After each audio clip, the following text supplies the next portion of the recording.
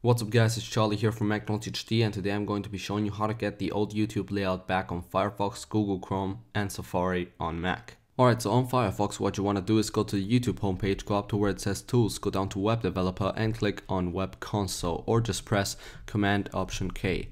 Now once you see the console, what you want to do is go to the description of this video and grab a code, paste it in, click Enter, exit the console and refresh the page, and you should see the old YouTube layout. On Chrome, what you want to do is go to the YouTube homepage, go up to View, Developer and JavaScript Console. Now once the console is open, just paste in the code, press Enter, exit the console, refresh the page, and you should see once again the old YouTube layout.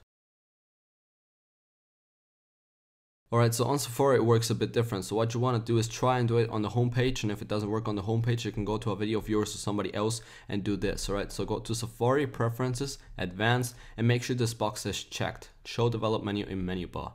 Once you have that, you want to right click, go to Inspect Element and you will see the console. Go to Resources, go to Cookies, down of the cookies you will see YouTube. Delete every single one of the files that you see right there.